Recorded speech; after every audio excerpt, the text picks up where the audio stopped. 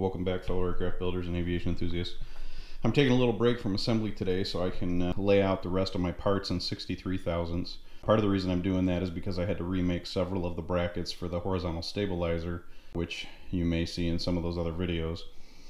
So I originally bought a half a sheet of 63 thousandths, and that should have been enough to do all the parts in the plane for the most part one time over, and then some of the smaller parts additionally if need be. So right now I'm laying out some of the more complicated parts and some of the larger parts to see kind of where I'm at with this material, to determine if I need to order more. And so you can see here doing a lot of drafting work on the aluminum here, and doing things like this. These are the side skin gussets here that are laid out by coordinate, and then I've got the top channel, rear top channel, top fuselage doublers, and some other bits and things that are going on here. I don't actually have too many more parts to make in this thickness, so I think I'm going to have plenty because all this area out here is still wide open.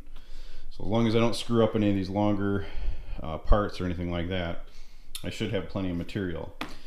But today's video I want to show you just a couple of little tidbits on drawing out your parts. Now some folks are actually creating CAD drawings of the pieces and parts and the blueprints.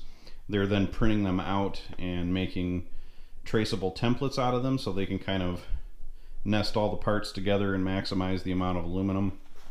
And I could have done that, but honestly I think that will take longer than I really need it to, at least for this thickness. So I'm perfectly comfortable with basically nesting them on myself. And I'm sorry about the glare here, it's just the nature of the aluminum, but if you can see here, this right here is the fuselage doubler. This goes all, or the top fuselage doubler goes all the way back to here, and then the flipped upside down version of the same part is right along here.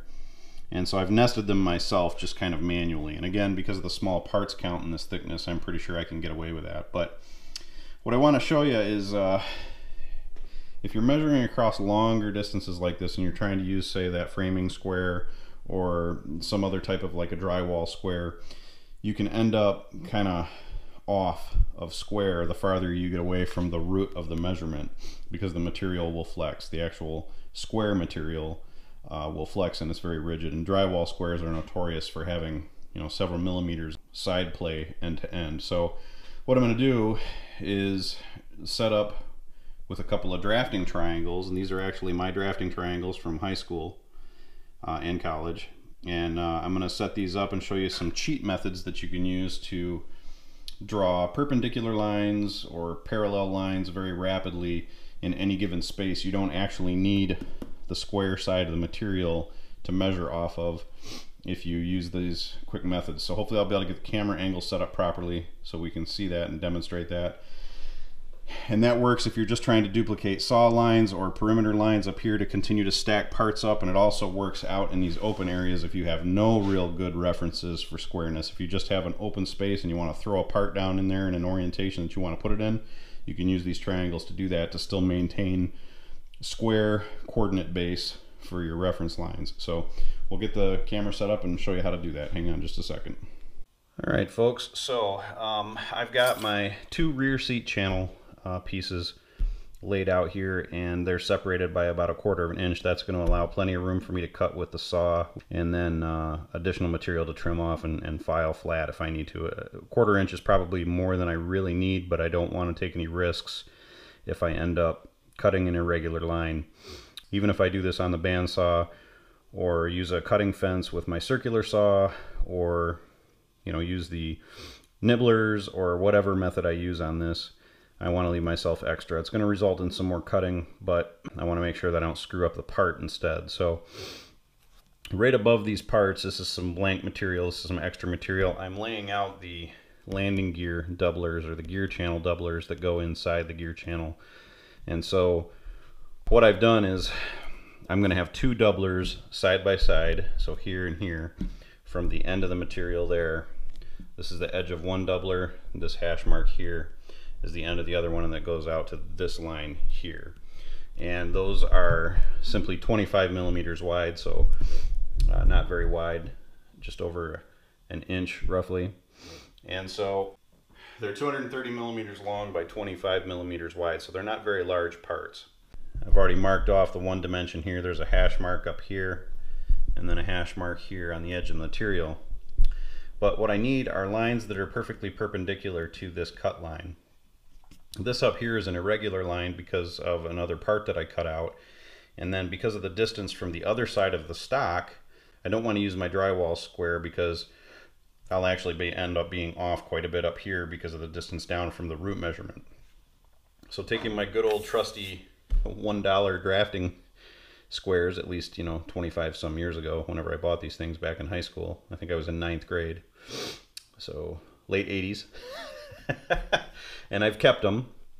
What I'm going to do is lay two of them out side by side like this and put them the diagonal angle together like that. And then I'm going to take the edge of the 45, and it doesn't matter if you use the 30, 60, 90, or the 45 degree triangle. I'm going to put the edge of it right on the line that I need to be perpendicular. So the very edge of the rear seat channel cut line, I'm going to line that up perfectly, making sure that this triangle is perfectly in line with that. And then I'm just simply going to slide it up along the other triangle like so to that first hash mark. And take my Sharpie and mark the first one like so.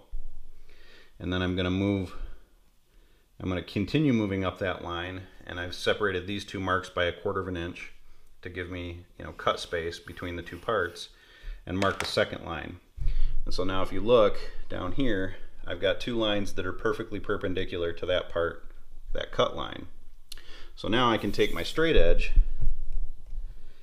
and lay it across the measurement line. Actually, I need a little longer one.